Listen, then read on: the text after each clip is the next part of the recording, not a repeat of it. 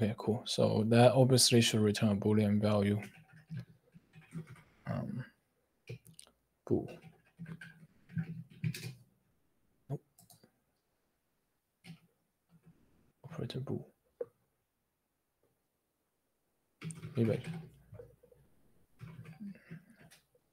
Anyway, so the actual implementation should just be checking to see if we actually have underlying pointer or not.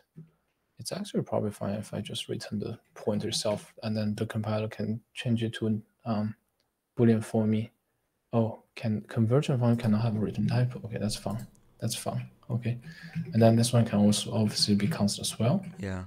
Now, it's okay what you did on line 76. It's totally valid.